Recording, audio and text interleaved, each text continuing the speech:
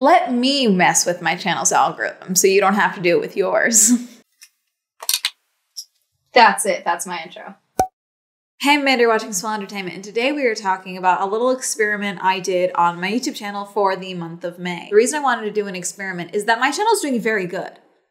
We're doing very good. Not only am I doing infinitely better views-wise, watch time-wise, and I've basically tripled what I made in the same amount of time last year from AdSense alone. Like, we're doing very good for this channel. But one thing that is not translating well is the subscriber count. Subscribers are still ticking up. I'm definitely not losing subscribers. The amount of subscribers I should be gaining with the amount of views I'm getting comparatively to last year, it just doesn't make sense. So I'm doing really well with you guys. You guys like me. You guys like the random insane content that I do all the time. It's great. I love it. Thank you. But we're trying to indoctrinate more people into our cult.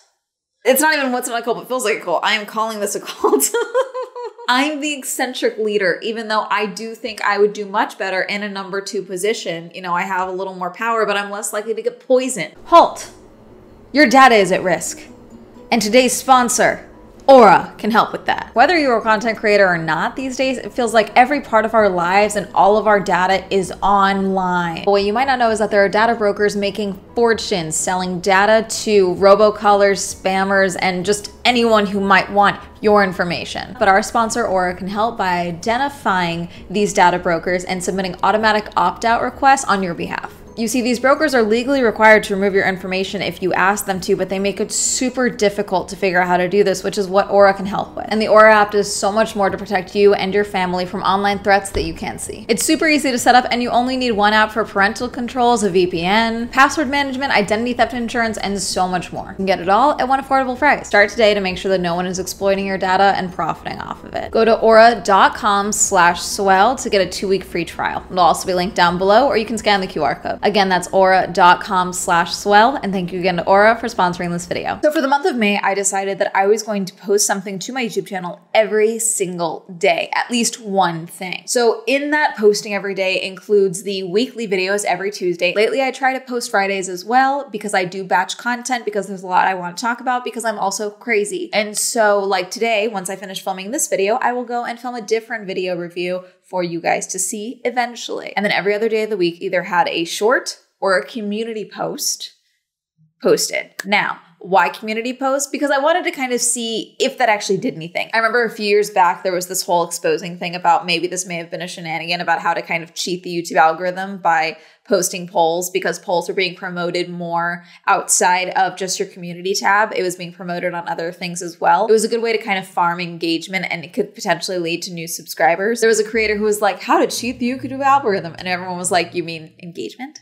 I wanted to see what it would do now because I know the algorithm is constantly changing. I have other future experiments planned. This is just one at a time that I'm doing right now. And obviously I'm not going to tell you what those experiments are because that defeats the purpose of said experiments. The reason I wanted to do this was to see if we could up my overall engagement of the channel and how that would affect subscribers, views, things like that outside of the main channel videos. If we kind of keep the views up when there's not a main channel video, because obviously with main channel videos, there's a spike in engagement. So that leads to those videos getting more views, obviously, than when I occasionally post shorts like I have in previous months, and seeing if I could just kind of keep that average 24-hour, 48-hour view count a little more consistent to see what that would do. Now, I know what you might be thinking, what is that graph behind her? This means nothing. I don't even know what this is referring to. I literally searched data chart into Google Images.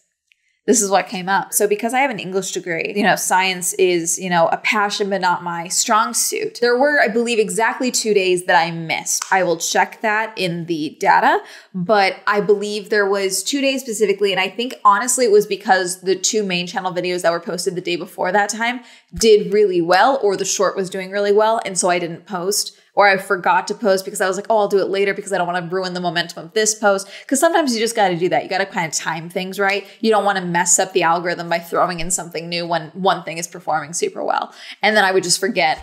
And then it's too late. So across May, I posted 8 videos. May was a very packed month for me regardless, for events and traveling and all of that. So the fact that I was able to get in as much as I did, I'm very impressed with myself, frankly. So I'm patting I worked hard last month, despite how crazy it was. So there was 5 Tuesdays in May. So that really helped things because I know there was at least 1 or 2 Fridays where I did not post a video. So when there's 5 Tuesdays already, I'm having more long form videos than the average. And then so I did 8 videos. So 1, 2. Yeah. So I missed 1 Friday video basically. Let's count the shorts. Oh yeah. And I think I started this on May 2nd. So it may have been 3 days that I missed for shorts. For the month of May, I did 16 shorts, 8 long form videos, and 5 community posts, totaling 29, which means that I did in fact miss the 3 days that I thought I missed. So that's good.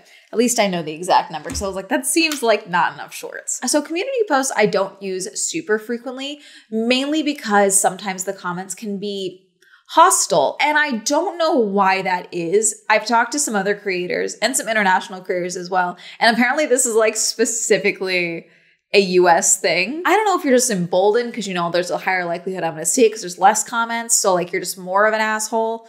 But like sometimes they're super nice. Sometimes they're not very nice. The comments on my post for when Lisa passed away, obviously were very kind and supportive, and I appreciated that. Normally that's how I use it, is for things like that where there's just like, it's an easier way to get an announcement out without posting a video to the channel, because obviously the most followers I have across any of my platforms is on YouTube. So the community post is like, if I need you guys to see it in like without making a full video, community tab is probably what I will use because it'll show up in your subscription feed if you're just kind of scrolling videos. Prior to this thumbnail editor I was looking for, didn't work out. My Twitter account being hacked, I posted about that. And then when this started, I shared an article that I was mentioned in talking about Twitter being hacked. And then I started doing polls. I like doing polls because here they don't disappear after 24 hours. You can find them on Instagram and such, but like normally I typically do them on Instagram, and I just don't like Twitter polls because it's just a lot of randos that comment on those. But like more likely here, I get more comments from you guys.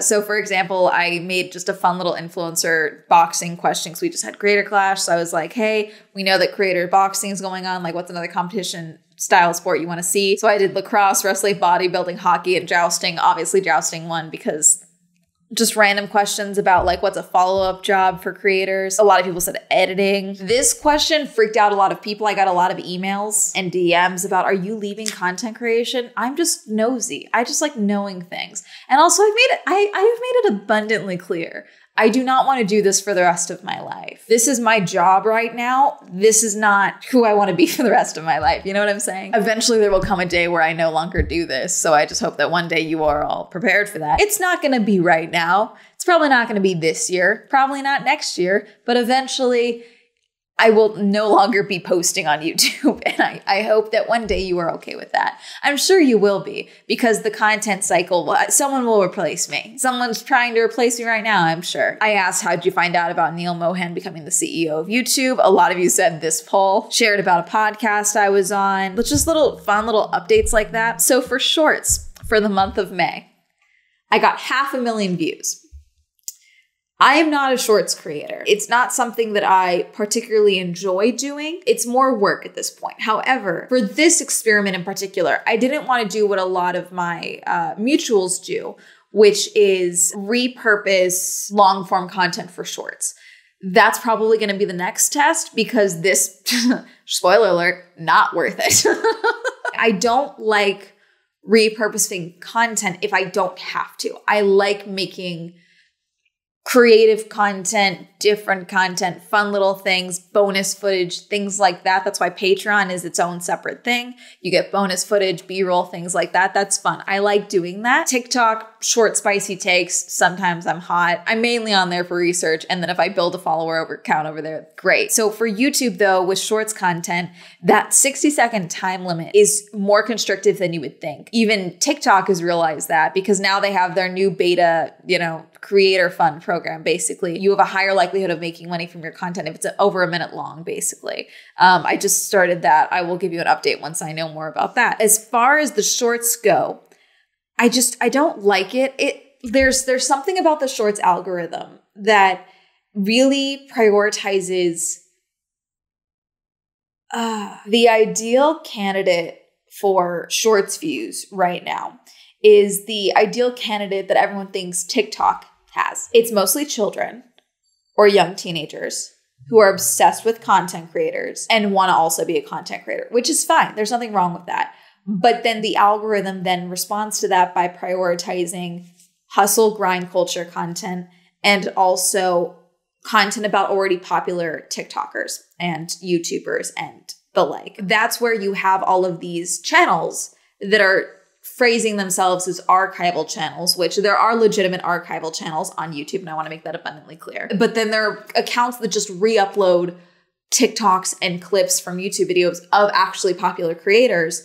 And then the creator who's actually featured in this content, who had made this content, does not see a dime of this. And I do think that that's an issue because considering how hostile the content ID system is and the copyright system is here on YouTube, the fact that that is an issue ongoing of people's content being stolen and then profited off of via a YouTube channel because they're either claiming to be the creator or not. Some people will say like YouTube's not monetizing these channels. They're monetizing something. Otherwise, they would not still be doing this. And whether they are just farming the ability to get monetized and then they change everything and sell the channel, whatever, what have you, I don't know. They're doing this for a reason, and it's not for archival purposes, okay? Because they got these videos somehow, because for some of these people, most of these people, the videos are still up on their channels. So what do you mean you're doing this for archival purposes?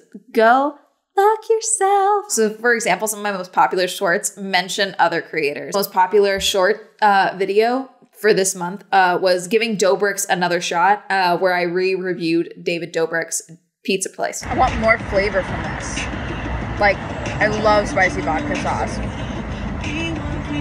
And it doesn't really have any flavor. Like a crispy croissant.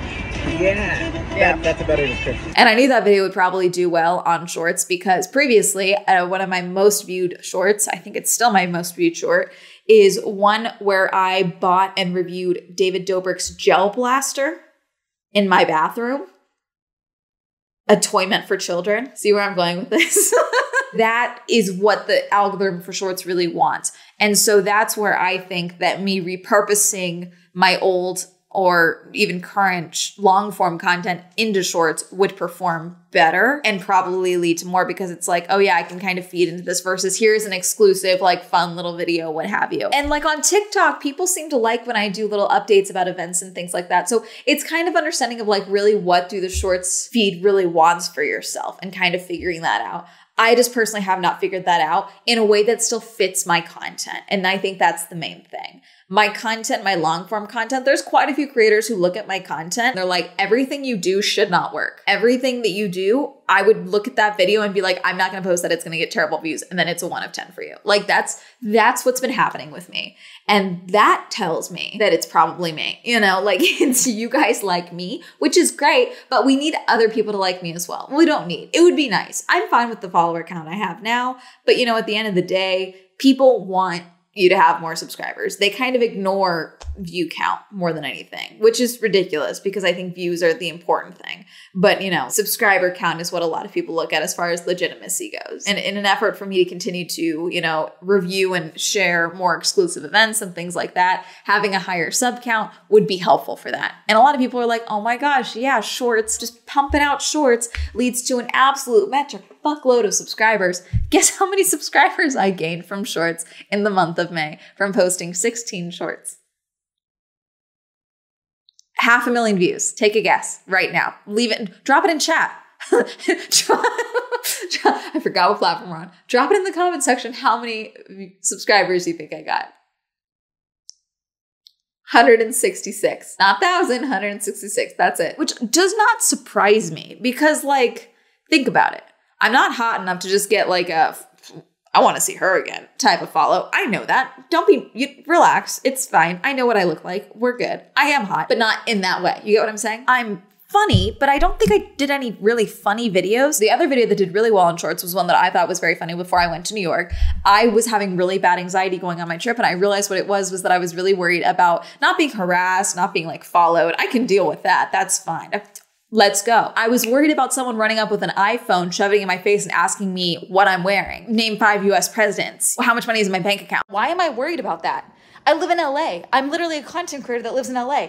I don't have that fear here. What has TikTok done to my brain and my perception of New York City that's what I'm worried about? That got, 54K views, which for my channel for a short is pretty good considering when you look at some of like my lower view videos and things like that. Other ones, I love theater, tagged it up the butt with Broadway New York City Jessica Chastain. She spins around the stage for like 15 minutes before a Doll's House starts. And I'm a simp, so naturally I went. Robots made me a pepperoni pizza. You know, again, another kind of children-esque teenager thing. That sounds weird. I don't want to be a child content creator. Not really. You know, I've talked about this quite a bit. I have a lot of respect for children's content creators because I do think there is a skill to that, especially when you're dealing with the ever-growing development of children and like your audience base is going to keep outgrowing you. So how are you going to deal with the next generation of children that's going to start watching you and things like that? It's just not something I want to do for myself. You know, I like that I make content for people my own age. I really like that. I love when I meet other creators and they're like, I feel like you're talking to me. That's nice. I like that. You know what I'm saying?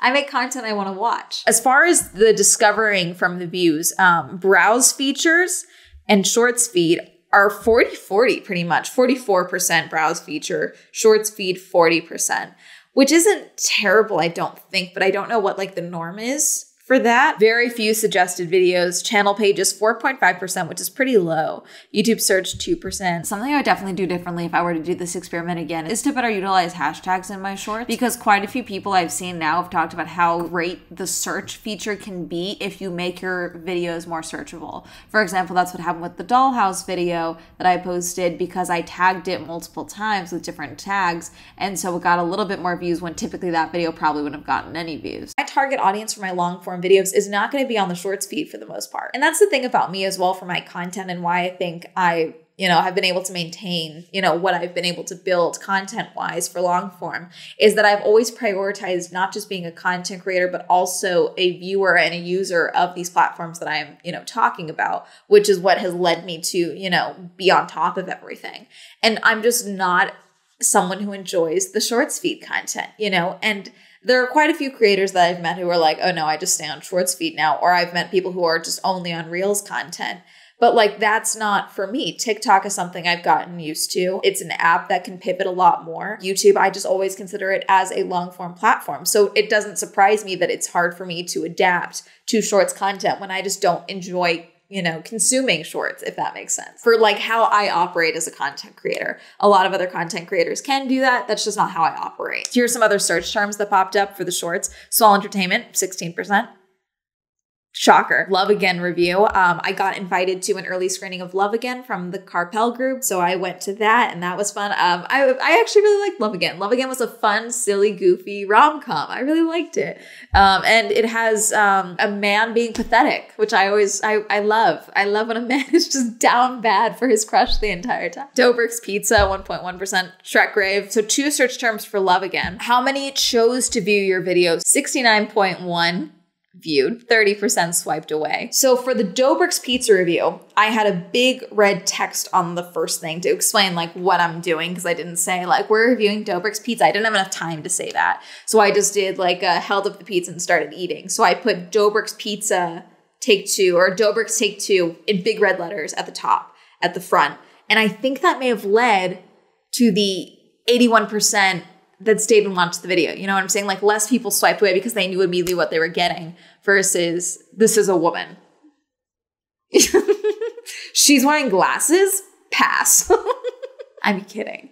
No, I'm not. The second highest one only had a 75% stick around rate, but still that's higher than the 69% average. I don't know. It's just interesting. As far as likes go, 37K likes. It's pretty good. Again, 500,000 views is nothing bad. That definitely got my average up for the month, which is nice. So my posts across the board got 662,000 impressions. My community tab performed better than the shorts did, which is crazy. Like 7.6K likes, obviously lower, and 49 subscribers, which I didn't even think I got any subscribers from them at that time. And I do think this all is because of the polls. For example, the poll that I asked about the new, how you found out about the new CEO, Neil, 45,000 votes on that one. That's crazy from my channel when you think about it. That's a pretty good percentage of at least the established audience. I thought that was interesting. Obviously no revenue from this. We're 4 days into June now, so the month of May is officially technically finalized as far as the Creator Studio is concerned. As far as how much money I'll actually make from this month, I won't know for certain until the 15th of this month, and then I won't get paid until the 21st of this month. Okay? Okay. Across the board, I got 2.3 million views for the month of May. Watch time, 416,000 hours and only 5.7K subscribers. And as far as revenue goes, I made $15,025.16. The money's great. I'm not gonna say it's not. That's the most I've made this year so far. It's not drastically more than last month. In the month of April, I made 14,000, just barely topped it out, honestly, between $14,601 in April. So like just a few $100s more. Oh yeah, from shorts as well. I made content. Sorry, hold on. Shorts. I made $42.63 directly from shorts. Now that is better than what I could make from the Creator Fund on TikTok.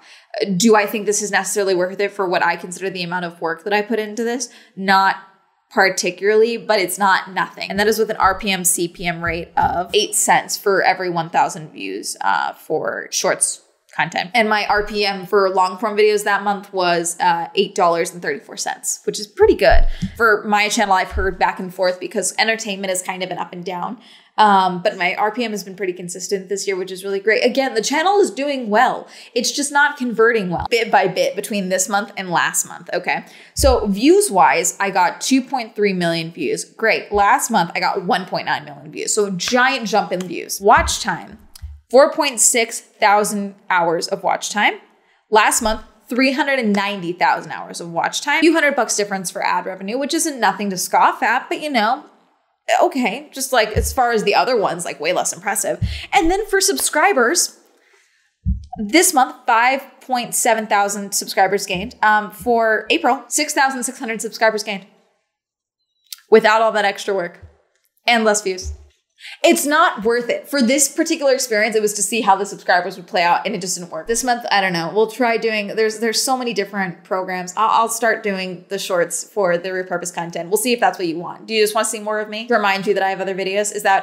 We'll try that. I'm a little annoyed with myself more than anything, but I mean, at least I have an answer. Like trying to see if upping the engagement across the channel would do anything. And it did things, just not what I wanted it to do, which is fine. I'm not going to pretend I'm not annoyed because I am. This is not worth it for me, the being the crazy shorts creator that I don't really want to be. Because everyone talks about how much of a, you know, injection it is to your subscriber count to start doing shorts content.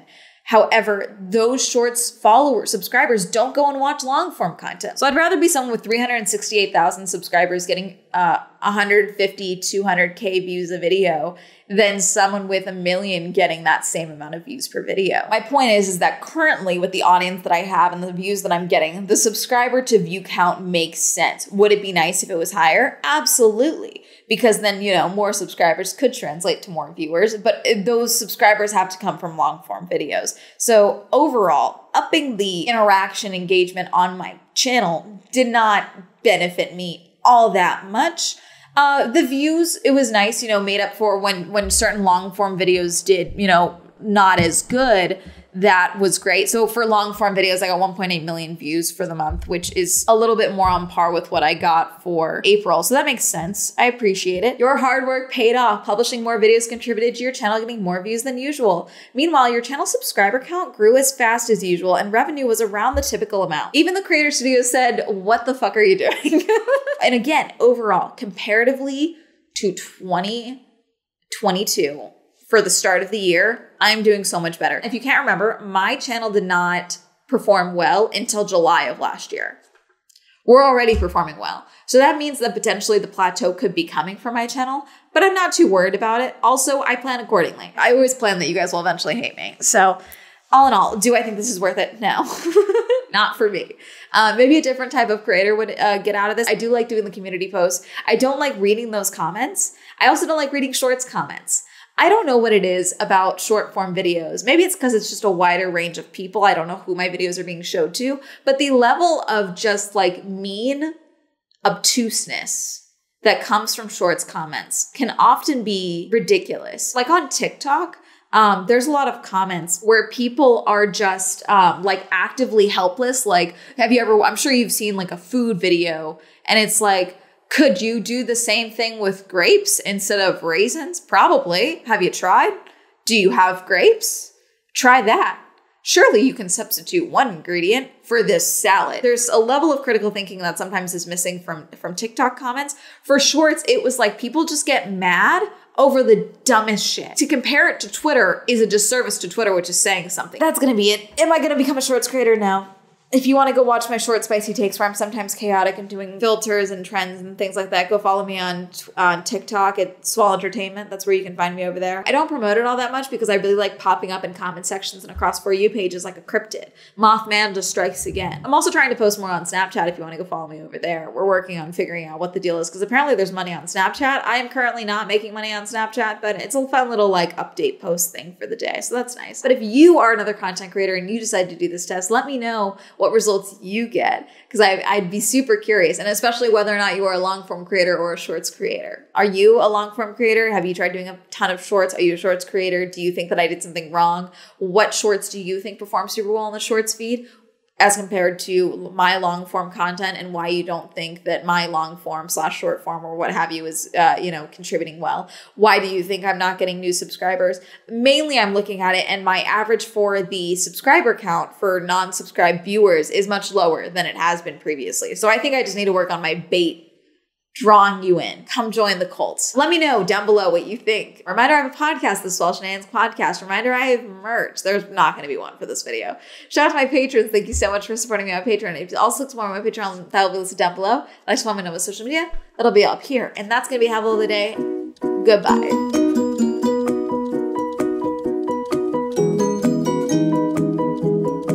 I mean, at the end of the day, YouTube is still winning because shorts are still paying better than the creator fund on TikTok, so. Thank you, Andrew, Allen, Awful, BJ, Cameron, Christopher, Chris, Crispy, Crispy, Crash PC, China, Dirty One, Don, Elliot, Donnie, Evan, Eric, Eal, Hopeless Homer, Incognito, Isaiah, Joe, John M, Jordan, Joseph, Kenny, Kim, Kristen, Justin, Lamb, Lexus, Luis, May West, Madeline, Matt, Matthew S, Meme Lord, Michael, Michael J, Michael T, Micah, Nathaniel, Pat, Penn, Richard, Philip, Rob, Rosie, Red, Robert, Ross, Ryan, Sam, Serena, Skylar, Simon, Tasha, Timothy, Heavenly Plastic, Tyler, Tenzin, Tom, Thomas, Qwerty, Victor, Randy, Winter, Wendy, Will, William, Zendry's Wink.